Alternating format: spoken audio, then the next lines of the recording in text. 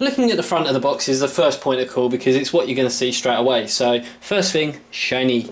Red and black follows the AMD colours. We can see that it has 4GB of GDDR5 memory, which is whopping amounts. It's the Radeon HD 6990 dual GPU graphics card, just in case you bought this and thought it was a toaster. So Radeon graphics from AMD, AMD Black Vision, full DirectX 11 support. Wouldn't make sense if they went backwards. AMD Eyefinity, PCI Express 2.1, 1080p Full HD, AMD HD 3D technology, new DisplayPort version 1.2, HDMI high speed, 7.1 HD surround sound, and super fast GDDR5 memory, which, as said, there's 4GB of the stuff.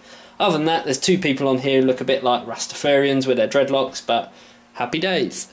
So turning the box over, we can see down here are the main specifications. So it tells us the graphics controller, operating system, monitor support, external connectors, and the main system requirements. We're not really going to delve in too much, but one thing you will notice is that it has 750 watt or greater power supply with two 150 watt 8-pin PCI Express power connectors recommended. So just bear that in mind. If we turn this back up and around, this is where you will find most of the information on any product, not just graphics cards, but you'll always find a bit of a blurb just talking about the company, so Sapphire, as well as the graphics card or product, the HD 6990, and really just a little bit of self-promotion. It does tell you what's included in the box: Sapphire HD 6990 graphics card, which is always a plus. Driver CD, cables, and user manual. Cables is very general, so we're going to talk through exactly what does come included. And over here are some of the main features, and they are explained in a lot more detail. Now, opening this up is just as simple, just pulling that out and seeing exactly what comes included. So we get this nice big brown box. Open that up, and the top compartment has the graphics card and an anti-static bag. We'll take a look at that in a moment. And then we have another box. Now, inside this box are all the accessories. So we get a driver installation CD, though we do tell you to go on etechnics.com or AMD's website for the latest versions. Crossfire bridge, a DVI to VGA adapter, a Sapphire Select Club leaflet, so that gives you promotions, contests and giveaways and much more. And we also have a Sapphire graphics card quick installation guide, which talks through many different languages as to installing the graphics card and things like that, but the main thing that I like about this is on the back it talks through the connection, so very handy. Now, one other thing that you will notice with this graphics card is that it comes with 4 dongles or adapters. Now, these are for the mini display ports that are on the back of the graphics card.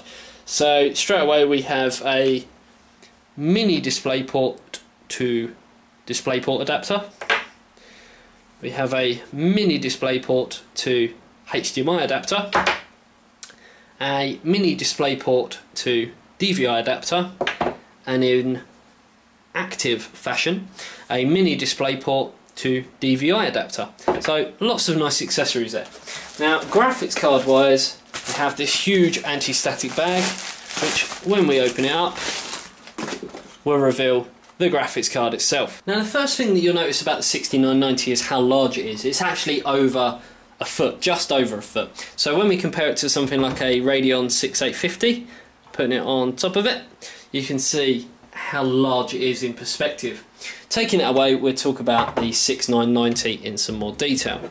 So on top of the card, if we turn it up like that, you can see that it follows the sort of red and black AMD styling. Sapphire have decided to stick their own sticker over the top of it, but no Sapphire branding anywhere. We do see Radeon's HD 6990 over here, and it seems to have incorporated exactly the same fan as the 6950, 6970, which, I'll be honest, is horrible. It's so loud, and I will be honest, we've tested this graphics card already, and it's extremely loud. If obviously you're playing games, fantastic, but you imagine that spinning round whilst you're benchmarking, no sound. Oh, it's just so loud, it gets so noisy. But I guess it's not a massive problem, but AMD could have improved on it and possibly taken another week before they actually released this card. Taking a look at the back, we can see things look a little bit different to most, in the fact that you have two clamp brackets here, one over each GPU, and it uses the sort of casing around it. Now I will warn you, we had this running for about 2 minutes into Heaven 2.1, and all we did was touched it here, and it was just so hot, it was unbelievable. And there is a reason behind that. It uses a lot of power. As you can see up here, there are two 8-pin PCI Express power connectors.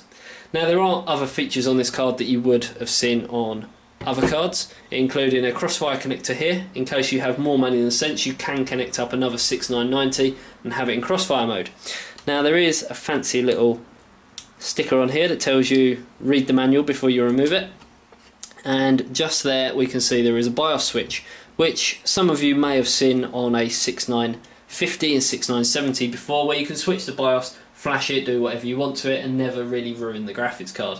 Now this is basically set with two positions, position 1 and position 2. Now one of the positions is stock 830 MHz core clock, no problem at all, whereas position 2 sort of steps things up a gear. So by flicking that switch into the next position, it will actually clock it straight up to 880 MHz. So in a way you're actually getting the world's fastest graphics card, the Radeon 6990, but you're also getting the world's fastest graphics card, the 6990 overclock mode. So fantastic there. PCI Express 2.1 on the bottom, and connection wise we can see the first bay is actually taken up by ventilation holes, whereas the second is 4 mini DisplayPort adapters and 1 DVI adapter. So hopefully that gives you an insight into the card.